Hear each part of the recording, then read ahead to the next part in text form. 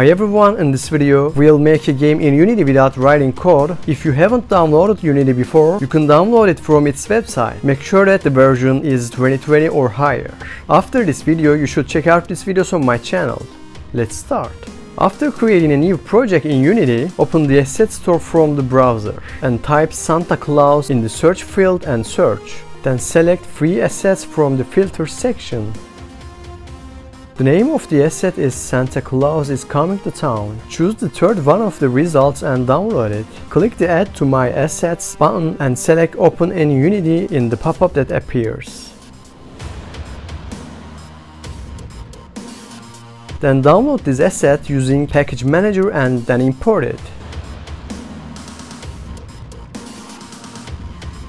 Our asset is ready. After that, click on the Santa Claus folder in the project section and open the demo scene in it. Let's test the scene. After the game opens, we must press enter to start it.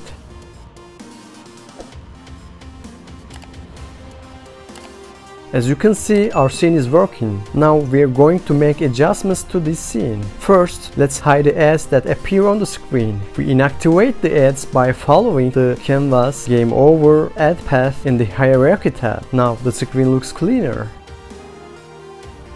Next, let's change the background color of the ground. For this, we click on the material folder and add material into it. I choose the orange color, but you can choose the color you want.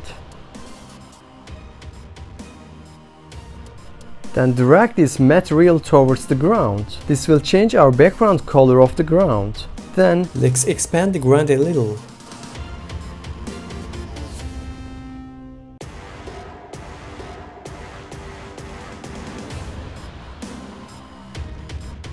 Then let's add different objects to our map because it looks a bit sparse. For this, let's select the map object folder and drag the prefabs in it to the scene. Here you can add the object you want to the scene.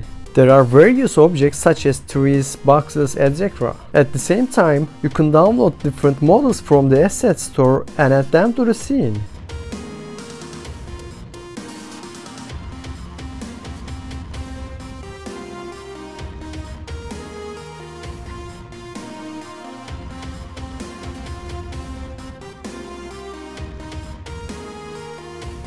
That's it. Our map looks richer now. There is a counter called dead in our scene object. This counter means how many enemies there are in the scene then the game ends. You can edit this as you wish. For example, let's do 10 and see the results.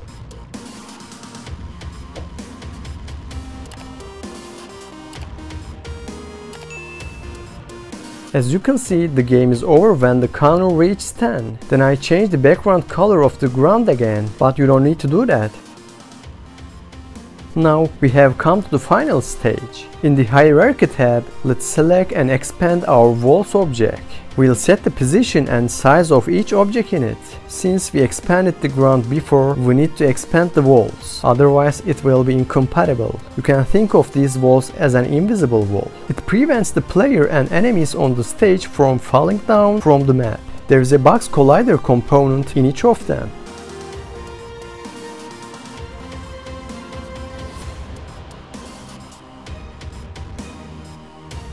That's it. Our game is ready. Let's test it now. You can move the player with the WASD keys in the game. Also, you can attack with O and P keys and dash with LK. So that's it.